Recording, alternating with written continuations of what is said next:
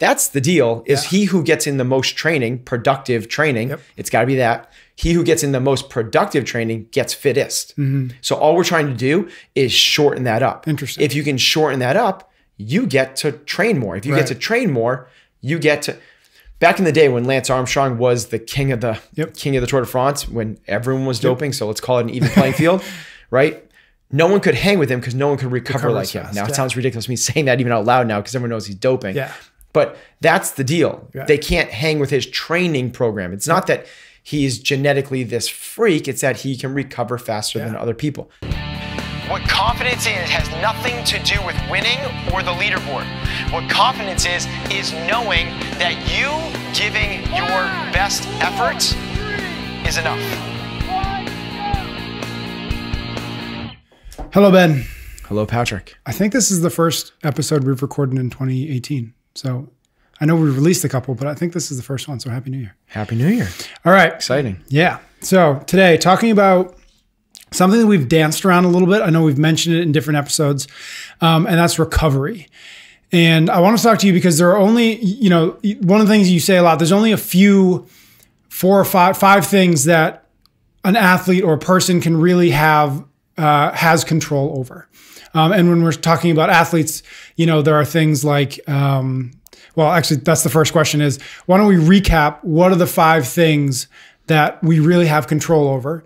Because those are the 5 things that we really want to make sure that we are maximizing. Sure. Yeah. So these things live inside what we call the process. And it's a term coined by Nick Saban, who is pretty successful and continues to be more and more successful. Alabama football coach just won the national championship again. So it's something that we believe in inherently as well. It's been a big influence on my coaching style. And I believe in the process. And the way we've defined the process is, let's figure out the 4 or 5 things that we have control over. That's not an arbitrary number. That's we've tried to figure out what those things are, categorize those, and let's put everything we have. I mean, when we talk about this, you're going to see like how much we focus on this, but everything we have into those categories. And then as much as we can, we're going to try and eliminate the thoughts that go to other things. So those things are, obviously for our athletes, it's training. It's what are you doing in the gym when you get there and what are you doing for your training? That's the obvious one. Nutrition, your mindset, recovery, and sleep. And those are the things that we're really trying to maximize. Now, when we talk about recovery, as you said, a couple of those things kind of blur the line in terms like a lot of those things are recovery, right? Like nutrition is, yes, it's for performance. Yes, it helps your mental state. There's no like real defining like black and white, this one lives inside this box. But we put those are the pillars upon which the process lies. Right. Yeah, like you said, because there's recovery, but then there's sleep. And I would think that sleep is recovery. Hugely, absolutely. But there are things But it's such a big category unto itself, sleep, that we actually give it its own category. Interesting. Okay, so let's look at recovery then. Same thing with nutrition. Yep, exactly. So let's look at that within that, because we've talked about nutrition sort of a lot, and you know, you can dive down that rabbit hole. So let's dive down the recovery rabbit hole. What does that look like? Where is the, you know, where is step 1, where it's page 1 on, you know, on that journey? Okay. So the first thing is understanding what recovery is and why it's important. Recovery in terms of the, kind of the life cycle of adaptation, right? So what we're trying to do is when we go to the gym, you're actually fatiguing and breaking down, you're fatiguing your central nervous system, you're fatiguing your energy systems, and you're breaking down muscle. When you work out, technically, you're getting weaker. Okay, so it makes sense. When you're doing Grace, your first 10 clean and jerks feel a lot better than your middle 10 clean and jerks, which are better than your 20 to 30. And if you were to continue that cycle and keep going, by the time you get to 80, 90, 100, 200, 300, you could see what would happen. You're fatiguing, you're getting worse. Now what happens is when you stop, you start the cycle back up. So imagine this on a graph and you're at homeostasis, you're at 0. And on the, what's the horizontal, the x-axis? X-axis, On the x-axis is time, and on the y-axis, the up and down, the vertical is adaptation or fitness, right? And we're trying to get fitter, so you're trying to go up. When you start working out, this sounds weird, your fitness, your strength, everything starts going down. You're fatiguing, you're breaking things down. It gets worse. Once you stop, your body starts to recover and gets stronger. And it starts to tick back up to baseline. Now, what we want to do is give enough time, and here's the interesting thing, that time is different for everybody based off a whole bunch of independent variables. As that starts to tick back up, our fitness is starting to get back to baseline. And if we wait a little bit longer, what we get is what we're all searching for, which is super compensation. You then become stronger, fitter than you were before, and it starts to go up past where you were before. Okay. Now, for you, that might be, basically it's when people get past the DOMS, the delayed onset muscle soreness. If we were doing hypertrophy training, regular bodybuilding. But not every workout elicits DOMS, so it's a little bit harder to tell. If you do a 1-rep deadlift, you might not be sore, but your CNS is fried. You might not be sore from doing Helen in a competition, but you aerobically and everything else is fried. So that's just one marker that tells us when to get back in the gym and go for it. The really big trick is how quickly can you get back in the gym to then again start that cycle over again. Because if you don't start that cycle over again, you start to trickle back towards your homeostasis, back to ground zero. So we want this to be kind of like a wave pattern going up higher and higher as we go through time. There is the stimulus cycle of fatigue, recovery, supercompensation. Workout again, fatigue, recovery, supercompensation. And the idea is the recovery process brings us back up to homeostasis, and we give ourselves time to supercompensate to get fitter. And is it safe to assume that that time is the thing that varies between people? Like I might need 2 days to recover from workout, and Katrin needs 20 minutes. Can it be that extreme? At 100%. To the point where Katrin might need 2 minutes to your 2 days and my 2 days. But yes, that's exactly right. And it's a big thing. So what happens is if she's able to shorten that up, think of how much more training she gets in. For sure. That's the deal is he who gets in the most training, productive training, it's got to be that. He who gets in the most productive training gets fittest. So all we're trying to do is shorten that up. Interesting. If you can shorten that up, you get to train more. If you get to train more, you get to... Back in the day when Lance Armstrong was the king of the Tour de France, when everyone was doping, so let's call it an even playing field, right? No one could hang with him because no one could recover like him. Now it sounds ridiculous me saying that even out loud now because everyone knows he's doping. But that's the deal. They can't hang with his training program. It's not that he's genetically this freak, it's that he can recover faster than other people. Katrin recovers faster than me. So if we're put on the same training program, she's either one of two things can happen. She's not going to get blown up. She's not going to overtrain and get to that point where she has to spend 4 days off, or she just compensates and she gets stronger, fitter, faster. So that's recovery is, it's really funny. They did a survey of university aged athletes, Division I athletes who are should be really educated in terms of like the gym. And they asked them, if you could improve any one of these things, what would you want to improve? And it was things like strength, quickness. There was a host I wish I could remember these things, but it was about 4 or 5 things. And one of the things was ability to recover. Ability to recover got 0 votes. Literally not one person picked it, even as a top 3 choice. And what those people are missing is if you are able to recover faster, all the others will go up because you're just the sum of your training stimulus. Okay. So before we get into sort of the how you actually manipulate's not the right word, but how you actually manipulate that recovery, how do you know on an individual level, like how do I know if I'm recovered? How do I know if I need 2 days or no, I need 20 minutes? Like, is it just like, I'm not sore anymore? Is there a way to know without like getting your blood drawn or something complicated? The hesitancy in my response is that's such a good question. If I knew that answer, we would have the trick to creating the world's fittest athletes, a piece of it. That is what good coaches do. And that is what good athletes do. How hard can I push today, knowing I have training tomorrow that I'm not gonna be blown up for tomorrow's training? So if we could all lift 1-rep maxes every single day we lifted, like, you'd get really, but you don't, everyone knows, or if I went as hard as I possibly could and did the CrossFit games every week, it goes without saying, like, you're not gonna make gains doing that. So you're asking the exact right question. And the answer is, I don't know. Yeah. We have a lot of different. But that's what literally you do every day in the gym is and we've used so many different things, right? Like people draw blood for the scientific side of it is they draw blood to measure lactate to see like once in between intervals. Once the lactate comes down, now we're ready to go really hard again. And we'll measure that, and we say right at lactic threshold and all that type of stuff. Yep. Things from wearing wearable technologies like Whoop, which measures your, it actually has a recoverability score that you get every morning based off a whole bunch of different factors. Yep. HRV, so heart rate variability, the kind of the time and the frequency and the consistency of the time between your heartbeats. Resting heart rate. So when you wake up in the morning, if you normally wake up and your heart rate is at 62 beats and you wake up at 79 one day, like that's probably not a day you want to smash yourself in the gym. So your eagerness to train, your soreness, your irritability, your hunger, like there is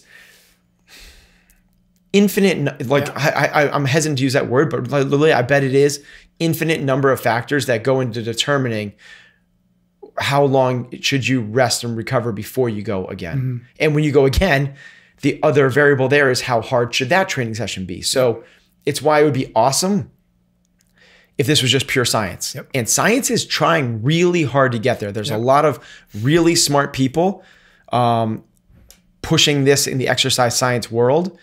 Right now, today, I don't believe we're anywhere close. Yeah. I still believe my gut intuition and talking to an athlete gets me closer than any of the other things I've already mentioned. Yeah. And what you say that, and I'm reminded that oftentimes, and you've said it before, is the first thing you ask Katrin or Brooke or whatever before training is, how do you feel? Yep. And then, okay, got it. And let's adjust. Yeah. And you know what their response is always? It's kind of like the same if you ask someone, what's your nutrition like? So the answer to nutrition is, if you ask someone like, how's your nutrition? The answer is always pretty good. Try it. Everyone listening to this, try it. Say, let's talk about your nutrition. How do you feel like your nutrition is right now? You're eating pretty, and they'll say it's pretty good. Yeah. Everyone responds that. If you ask someone how they're feeling today, the answer is good. Yeah. Katrin, Cole, everyone I've ever worked with, the answer is good. And so their response, they're not allowed to say good. Gotcha. They have to give you something useful. Yeah, exactly. Yeah. It's a default answer. Yeah. So, and people do it all the time. Like, hey, Patrick, what's up? How you doing? Your response is pretty good. Yeah, good. How you doing? Yeah. And you answer the phone. It's like it's how to not give an answer, but give an answer. Exactly. Okay. So I think got a good sense of what recovery is, the value of recovery. How do you actually go about and recover? Like, what are the where are those things that you say, okay, this is what we're going to do in order to recover better? Okay. So there's a whole host of factors that go into what. It's not just one thing, right? It's not just like, take Advil and you're recovered. It's not that type of thing. There's a whole bunch of different factors, and some of these things lie outside of our recovery, but I'm going to talk about them because they need to be spoken about. It's things that we've already talked about, which is nutrition. Yep. If I had to put one thing in terms of how to get you back in the gym quicker, it would be what you eat.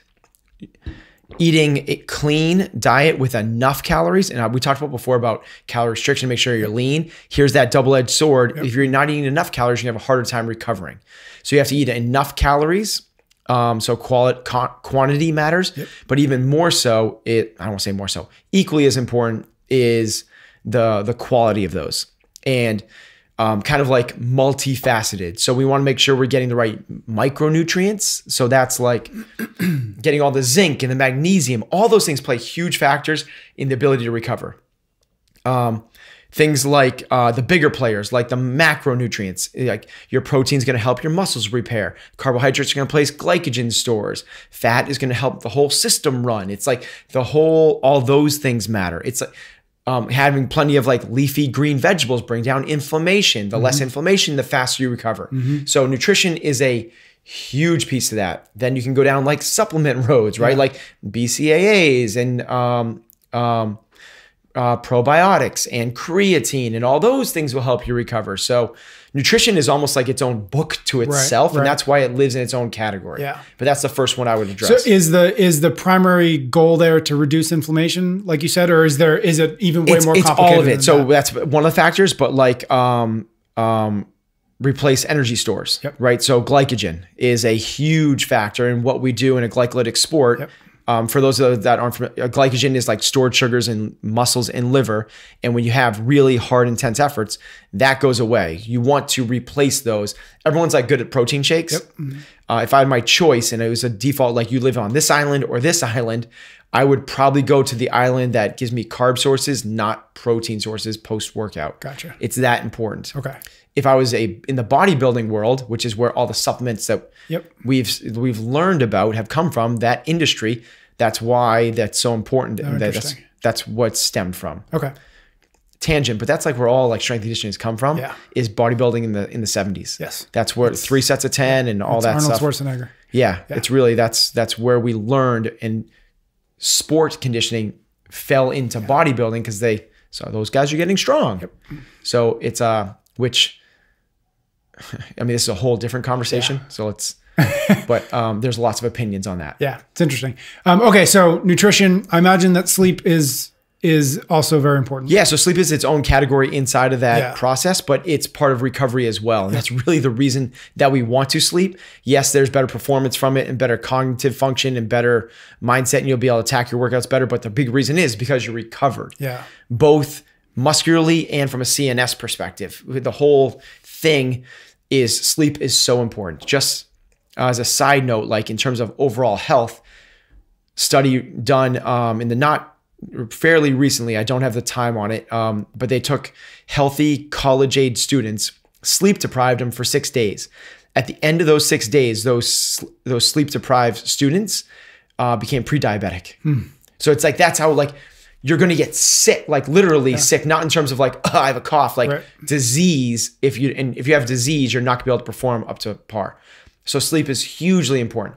Think of sleep as during the day, you're just draining your battery. It's going down and down and down and down. You sleep and it goes, it's plugging your phone back into its charger. That's literally the process of it.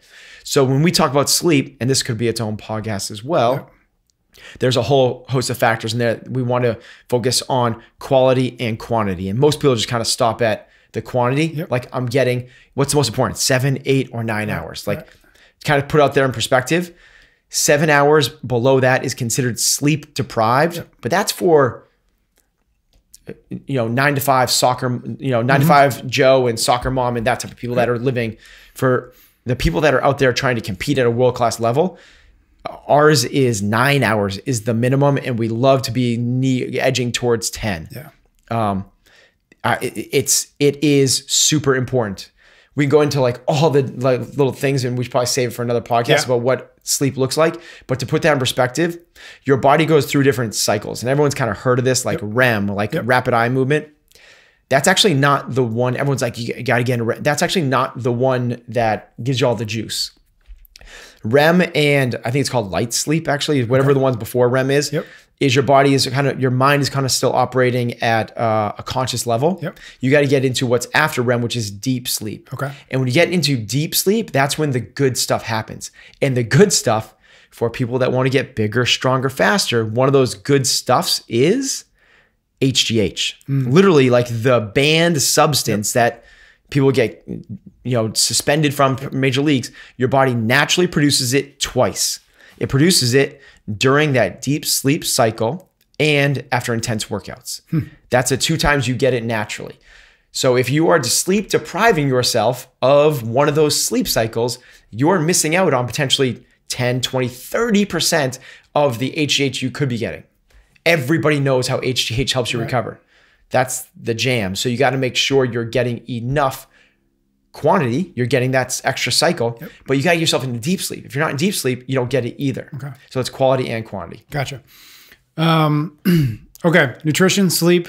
The next sort of obvious, uneducated thing that I think of when I think of recovery is like the Mark Pros or the muscle stimulation or something like that. Is that, I imagine that's part of it. Like even like lacrosse balls and foam rollers, down to that. So yeah, excellent. The next thing is kind of like taking care of your muscles, right? So, all of those things that you just mentioned are, I think, have varying levels of benefits. The one I would go towards kind of the most is professional body work. Oh, interesting. So if you like, so the kind of one extreme of this would be like stretching, right? Like taking a yoga class or doing a ROM WOD or something like that. There's some sort of levels of like, you could be, you know, getting blood flow and all that type of stuff. Elongating muscle tissues that might have been tight. But I would rather see people work on the quality of their muscles. Not necessarily the goal of recovering through stretching is trying to, let's get away from the debate about stretching or not. Sure. Instead, what we're trying to do through professional body work is break up adhesions and get the body to function the way it's supposed to. I think there's big central nervous system benefits to getting professional body work done. Now, it's expensive. It's time consuming. You have to find a professional, and people aren't going to be able to do that unless you're Tom Brady. You're not going to be able to do that every single day before and after every training session. Right. If you could, I think that you'd be able to sustain much higher levels of training than if you didn't, right? That's kind of obvious. So I would default to that one. Now, the next ones after that are kind of like a big step down, but they're things like self-myofascial release. And this is where like lacrosse balls and foam rollers is basically non-professional body work. Right. You're doing it to yourself. Right. I think that is hugely beneficial. I know a lot of people jump on a foam roller or lacrosse ball before their workout. To me, that is not recovery. That's prepping for the workout. So that's helping you increase your range of motion. So you're be able to function and then perform in the workout up to where you want to be. After the workout or away from workouts is where we want to do that if you're trying to recover. I think it's hugely beneficial. You jumping on a foam roller for 30 minutes while you're watching TV at night, I think that's awesome. Really good. Similar to that is something like a Mark Pro or a Compex, Power Dot, things like that, muscle stimulations. The purpose of those things is to just send blood to the area. So if you have an area that's not recovering or giving you some issues, you put that on there. It gives like involuntary muscle contractions really fast and it sends extra blood to the area. Okay. Good blood in. So, or like a Normatec. Normatec could be Normatec, those are like giant boot things you said. Normatec is like it's upper body, lower body, but it's basically it's a compression in systemized things. So it's basically like an oil change for your body. Gotcha. So imagine like you got all this waste product in your muscles, in your legs from a bad workout, and you do some sort of like horrific front squat, walking lunge, box jump, burpee workout, and your legs are just full of bike. It's atrocious, right? Well-programmed workout. Yes. Okay. Deliberate interference where you just can't get away from it. And you got all this waste product built up in your legs. Well, if you just kind of like, okay, now I'm going to, run to the office and now I'm going to sit in a chair or I'm going to jump in my car and drive, to somewhere. It just kind of sits there and it's requires the heart to just pump the good stuff in there, grab it and take it out. That takes a while for that to do that. Something like a Normatec or one of these like muscle stimulations essentially just kind of like speeds that process up. It's going to force more good blood in, which brings oxygenated blood in, and that's going to pull the kind of waste product out and away. I think it's a pretty beneficial thing. It's something I would definitely want my athletes and all of my athletes have that part of their recovery protocol where they do use either or both. They both have muscle stim and compression things like Normatec. Gotcha. Okay, so we've covered nutrition, sleep, muscle. Is there another piece to the recovery puzzle? Yeah, and it's kind of like the central nervous system and like your mind. Okay. So you need kind of the yin and the yang, right? Which we work out really hard with a lot of intensity. You need the downtime as well. So to me, downtime, I would rather it not be flipping through the channels or surfing social media, because to me that doesn't reprieve your mind to allow it to totally relax. So this is things like meditation or salt baths or going for walks in nature or sitting on the beach. Like literally you need that kind of recovery, the yin and the yang. So, that perfect world is like where you live in this vacuum. There's no outside stress. And you go to the gym, you bust your ass as hard as you can. You eat perfectly afterwards. You do the Normatec, you stim. You go in to the beach. You're out getting your vitamin D. You're relaxing. Your feet are in the sand and in the water. You're in nature. You come home. You take an Epsom salt bath. You put on a candle. You meditate. Like really, that sounds like a good day. Exactly, right? And then think of how prepared you would be to work out the next day as opposed to what most people do. Yeah. They try to do that same level of training, but then they go to a busy job. Then they go and drive their kids. They try and make dinner. They try and deal with dirty diapers. They have interrupted sleep. And that you can see how one is going to, we talk about that 1%. Well, that's a lot bigger than 1%. Drag that out over the course of 3, 4, 5 months. Now drag that over the course of 3, 4, 5 years. Yeah. And we're talking literally the differences of going to the CrossFit Games versus middle of the pack in the open. Yeah. That's the difference. Because one can sustain the training, one cannot. Right. Right. Okay. Those are 4 big sort of areas. Anywhere else, either inside of any of those, or is there a 5th? I think I want to dispel a couple things. Yeah. So a lot of people think that, I'm so sore. Like, what should I do? I'm so sore. So what people do is they will pop like an Advil. Or something like that to help them, recover, or they will ice. Yep. I'm so sore, I'm gonna ice my muscles. You see this in the CrossFit Games. Athletes get done with a workout, or you see this, they jump in an ice bath. Yeah. You see this in training camp at NFL training they jump in an ice bath. Ice. We already talked about what we're trying to do recovering, which is use blood flow to bring good blood there and take bad away. What ice does is slows that down. In no situation would ice ever speed up that process. So what you're doing is you're slowing down, you're putting extra traffic around the accident, right? You're trying to get the emergency vehicles there to get there and clean up the area. But instead of clearing out the roads and getting those things as fast as you can, roadblocks up. You're putting roadblocks and making it even slower and gummier. So ice is a bad thing in terms of recoverability. I know it's going to... You see it on the pros, right? The pitcher gets done with his game, and what do? They wrap him up with ice. Yep. That's not a good thing. Yeah. What they should be doing is putting a muscle sim on there to bring blood flow there. It's really, when you think about it like conceptually, it's common sense to the point where it's not just common sense. The guy that created the RICE protocol, rest, ice, compression, elevation, that person has since come out and said, I was wrong about the ice. Yet people are still doing it, and athletic trainers are doing it everywhere. I get it's contrarian. I'm going to say it again. Ice will not help you recover for the long term. If you're in pain, it can numb it and make pain go away. Gotcha. And that's what people get confused with. Yep. Same thing with an NSAID, a non-steroid anti-inflammatory like Advil. That does the same thing where it's going to send up a blocker to send the healing signals to the body. Like, I need to get the good things here and pull them away.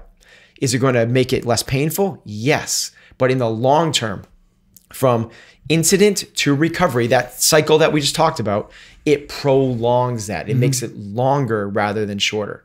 So if, as long as you can deal with the pain, my take on this would be not to ice, not to use Advil, instead to go towards these other protocols we talked about. Yep.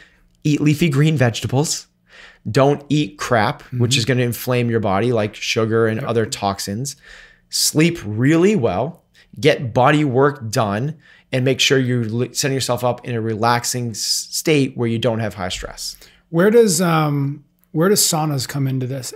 Anywhere? Have you had any? Do you play with that at all? Yeah, so saunas really in general. Yeah. So two different things. So other thing actually. Just want to say this: the ice baths do have, because you brought up heat. Yep. Ice baths do have their play, but the purpose of an ice bath is to bring down body temperature. Oh, okay. These athletes after Which the game, explains why right after exactly on 102 degrees or whatever. Exactly. Okay. So particularly what you'll notice is last year at the games, how many athletes got in ice baths? You were there. Yeah, I wasn't there, but a fraction of them. It's not because the workload was less, it's because the temperature wasn't as high. So what those people are doing is intuitively, they don't even know it. Yeah. But what they're intuitively doing is bringing down their body temperature. Gotcha. Once the body temperature comes back, that speeds up recovery. So we need to get back to homeostasis. Gotcha.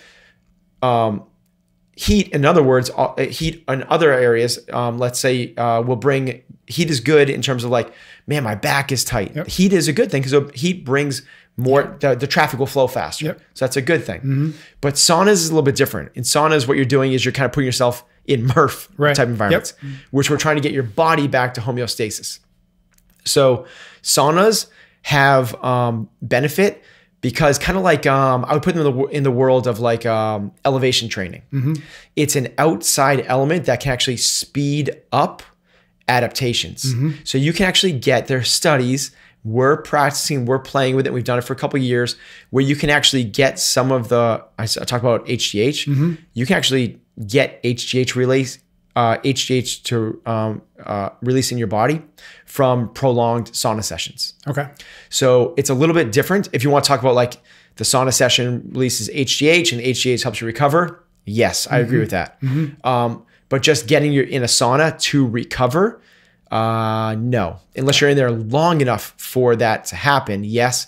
But there's a double-edged sword because coming out of a sauna, you're going to be more fatigued and the other things. So they do have their place. And it's a great question. It's a thing that can go into a recovery protocol, as can things like float tanks and deprivation tanks and a lot of other things. But I'd say those are on the fringes of the. They're not as important as those 3 or 4 things that.